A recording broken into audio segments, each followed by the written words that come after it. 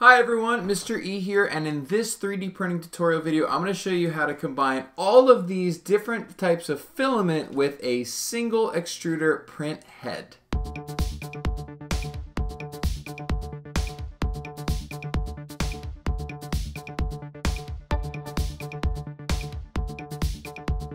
So you might be wondering, why would I be combining all of these different filaments? Now you could be combining different colors, which is what this is. These are all PLA. So you could be combining different colors for a really cool 3D printed effect, or you could be combining different materials. So for example, you might want to combine conductive filament and non-conductive filament to make something like this 3D printed flashlight, or even flexible rubber filament like TPU for this rubber grippy tire with a solid rim to make this part for a model car. And the same thing could be done for something like a phone case or whatever. Now, the cool thing is you don't necessarily need a super fancy dual extruder or triple extruder or quad extruder print head to do this. There are a lot of different ways to combine different filaments, even with a very basic, simple single extruder. A popular method, if you really want to do a lot of multicolor printing, is through something like the Prusa multi-material mod or a palette, which allows you to actually automatically, or it actually allows some type of computer system to automatically change your filaments for you and load them into your single extruder. Another super popular method that is actually my preferred method is to 3D print the separate parts, separate materials, and then assemble them in post-processing. So for example, with my little car tire here, the TPU rim was actually printed separately, and then this was all assembled with the tire and the rim. And I prefer that because while it is a little bit more difficult from the design side, it's a little bit easier to manage. And you can make some really cool stuff like my 3D printed lightsaber. All of these parts were 3D printed separately and then simply glued together in post-processing, and that's a lot easier to manage. But there are some limitations, of course. You might want to do something like this where you have interwoven types of filament so you can do this really cool type of design. To do this, you need the dual extrusion method or one of the filament changing methods like the palette. And that's because if you want to do something like this where you have this interwoven simultaneous multicolor, you need to be able to print different filaments in the same layer. But the cool thing is you can still get really awesome multicolor effects with a single extruder. And this is what I'm going to show you in the tutorial. So I'm going to show you how to automatically pause at a certain layer. So that way with your single extruder, you can make single solid 3D printed parts. This was not glued together, but with different filament changes.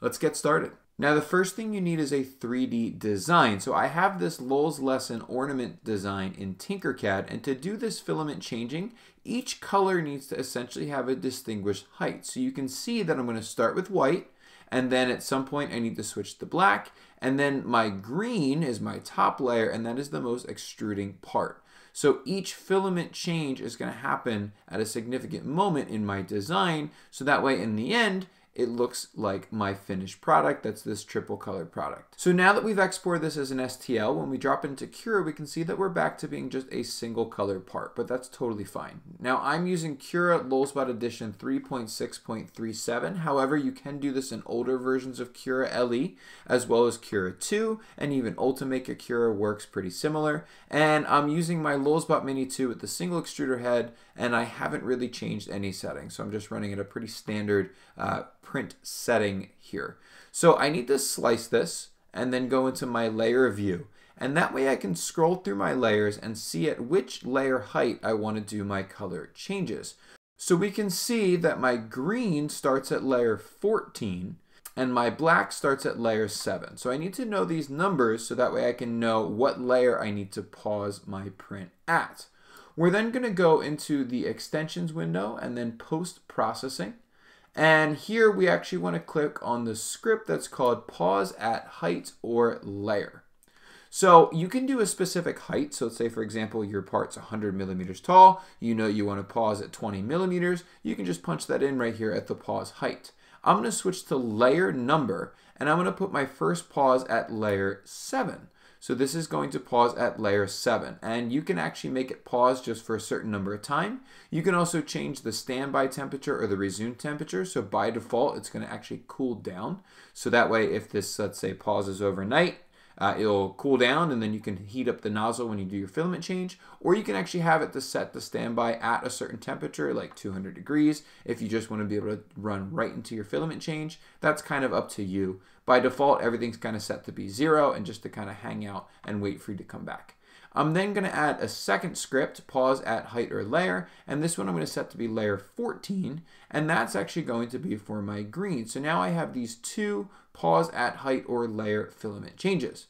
Now, nothing changes when I go to slice here. So I press prepare and I slice, and you're not going to notice anything visual other than the fact that there's little tool icon down by your save button here. So you can't really see the pauses, other than if you actually went and checked your G-code, you would see the pause command at these particular layers. So we're going to save, load this on our printer, and get to printing.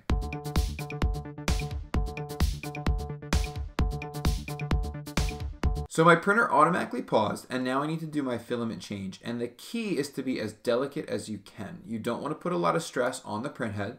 So I like to use the little wheel on the standard extruder head to just unwind and load my filament, because I'm not trying to push down super hard. Make sure that your filament's really pointy when you go to feed it. And then you can use the purge function to purge additional filament as needed. When I press continue, I need to make sure that my Z offset is still correct. So you're going to put some stress on your print head. You might lift up on the print head a little bit when you remove the filament. You might push down on the print head a little bit when you load the new filament.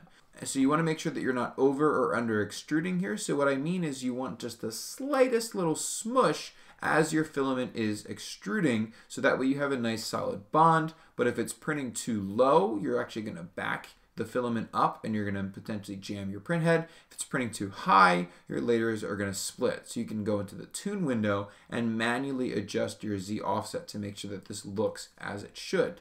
And for this particular design, I was doing 2 filament changes. So once the black was finished, my 3D printer automatically paused, and I again swapped to a different filament to create the green.